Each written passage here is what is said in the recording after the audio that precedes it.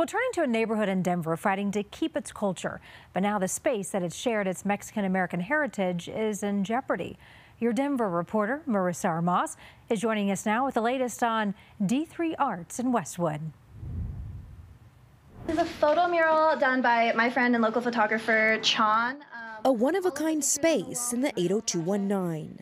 To me, it's a home, and that's how I feel about a lot of DIY places. D3 Arts is a nonprofit in Denver's Westwood neighborhood, offering art, music shows, and even sobriety meetings.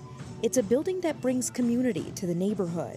When kids don't have spaces like this, they have to siphon into bigger corporate rant spaces. I love when you see someone who's never been to something like this before, and you can tell like they're big eyes and like really excited, and it's like, oh. But the building is in limbo right now because it's not up to city code.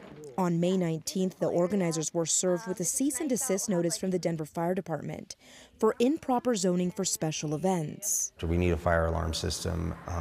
We're going to need another bathroom. While the nonprofit was able to get temporary permits in the short term, it's trying to find funds to get the building up to par. So far, a GoFundMe page for the organization has raised $7,400. We know the fire alarm system is going to be expensive. We don't have that money right now, and those grants, grants don't come in like next week. And this is an area already lacking critical resources. And it's not just like, being up to code. If someone just wants this space, they can come in with a lot of money and a lot of times push people out. This nonprofit now hoping community will come through to help them stay open in the long term for the Westwood community. And I hope that this place can stay open so that they can fulfill all the dreams that they're trying to pursue.